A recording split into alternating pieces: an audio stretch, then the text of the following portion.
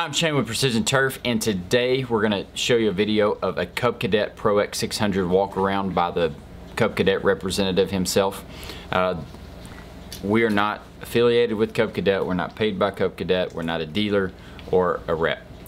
All you're doing is trying to help you make an informed decision when you're buying your next stand-on mower. Our company is in the process of buying stand-on mowers right now, and so we're basically interviewing the different mowers, testing them out, doing some demo stuff. If this video helps you in any way, hit that like button and subscribe to our channel. And stay tuned. Within the next week or so, we're going to be releasing another video that compares 3 of the big stand-on mowers in the industry. Very detailed. You'll want to see that one. I'm Jefferson with Cub Cadet Pro.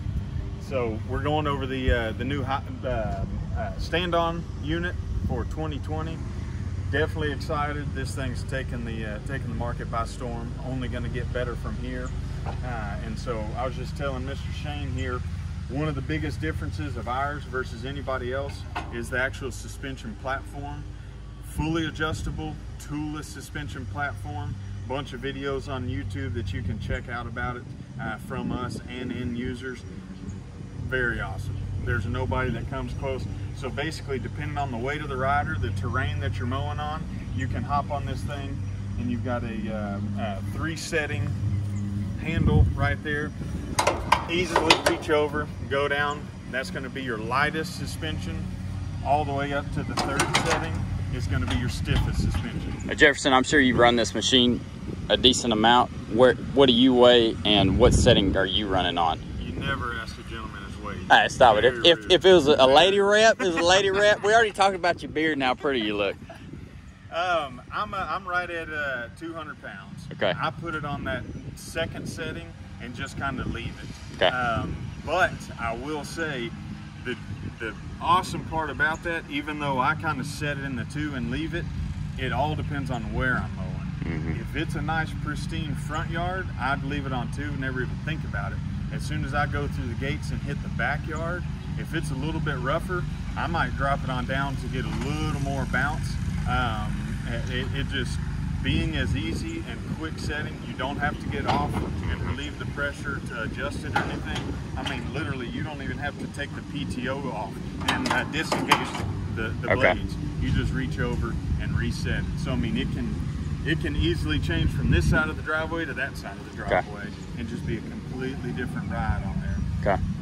Secondly, you've got the adjustable bolster pad. So not only does it wrap all the way around, we know you guys are going to be leaning into the sides. So instead of wearing out your knee, wearing out your fuel tank, wearing out your fenders, anything like that, literally you can push into this bolster as you're kind of on those hillsides or ditches or anything like that.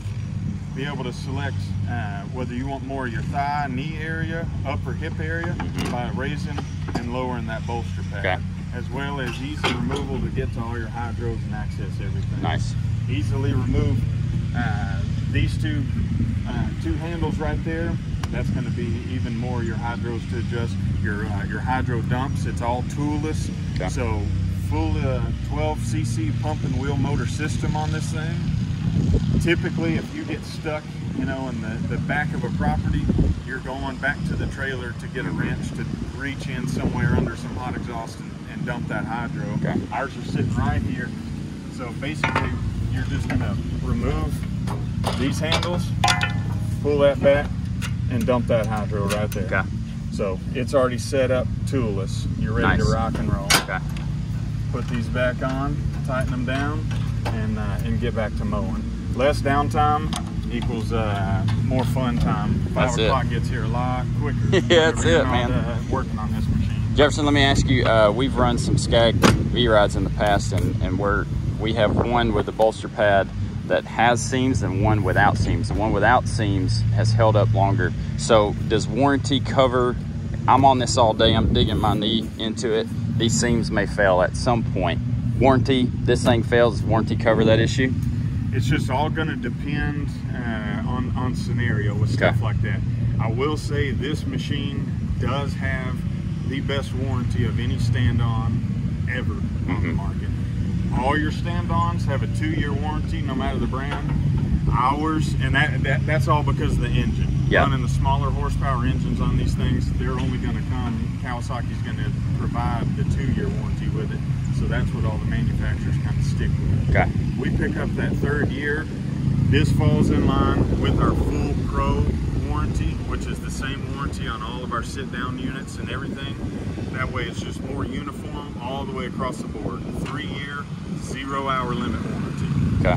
As well as hanging below the mower where you're actually making the money, your deck assembly, your spindles, your pulleys, all that's going to be a 5-year warranty on the deck shell. No hour limit? It's got a 1750 hour limit on that, and that's just the 4th and 5th year. Okay. First 3 years, that falls into the unlimited hours. Okay, so but 1750 on the mower. So if I hit 1750 in 3 years, then nope. You're talking about 1750 after 3 years. 1750 is just year 4 and 5. That's the only stipulation. First 3, no matter what it is on here, it's unlimited hours. So how do you guys equate that? If do I bring mower in after 3 years and say, hey, we got 1,200 hours on this? Now we're going to 750? Or you get, okay, gotcha. Yeah, okay. It's the automatic factory warranty. Okay. So once your 3 years is up, if something happens and they go back and look, they'll go from the date of sale registration and say, okay, well, you bought it 4 years ago. Right, okay. So the only thing that's still covered is going to be your deck shell, gotcha. You know, your spindles, all that type of stuff. Okay. And then they'll just look at the hours on the machine and say, okay, you've got 1,400 hours, that spindle's still covered under warranty. Awesome. Okay, I'm going to pause the video here. I think I need to clarify this warranty because I was a little confused. So it's 1,750 hours for year 4 and 5. So that means is if after year 3 you have 1,200 hours on your mower, then you still get 550 hours of the deck spindle warranty that he was talking about there. Not after 3 years you get 1,750 hours more. It's up to 1,750 hours. So if you have 1,750 hours on your mower after year 3, then your warranty is up. But yeah, there's definitely some creature comforts on this thing. I challenge everybody that's run the stand-ons knows one of the biggest things, I'll make that go all the way down, one of the biggest things with stand-ons is just getting your back lower and then raising that deck. This thing right here, Mr. Will, come over here. Will, should I ask you how much you weigh? More than he does. So this thing already has the thickest deck in the industry. It's already over 200 pounds of steel just hanging. Okay. And then Mr. Will here, with his quarantine 20 going on, adds a little bit to that. But even with Will on there, there's no problem with me, I mean, all the way down to the ground, racing it all the way back up with zero effort. You guys have some smart engineers. They're above my pay grade. Yeah, man, that's pretty incredible. Arkansas public school education, so you know that's why I'm out here selling them, and they're the ones engineering. That's right. But like I was kind of mentioning, thickest deck in the industry. That's our stand-on as well as the full pro line. Okay. Same deck that's on our pro line as far as the triple plated 7-gauge. I mean, it's a bad mamma jam. Okay. You'll absolutely love it. What about ease of maintenance? Getting in there and working on pulleys and stuff. So if grease points are something that you absolutely love and you love having to work doesn't every lawn care guy love grease and mowers? The guy that loves grease and mowers is going to hate this mower. Yeah. Because we have 0 grease on this thing. That's awesome. Besides changing your oil and filter and air filter and all that type of stuff, I mean, it's basically maintenance free. Okay. Now, what about the one thing that I wanted to know about? We got a Kawasaki FX801V on this mower. I know you guys don't offer right now an EFI version, but is that something that we're looking for in the future? Always. Okay. Always. We're always looking for ways to make it better and give the people what they want. Okay. We're a company that really listens. One of the big acronyms with MTD, Cub Cadet especially, is LAB. Listen, act, build.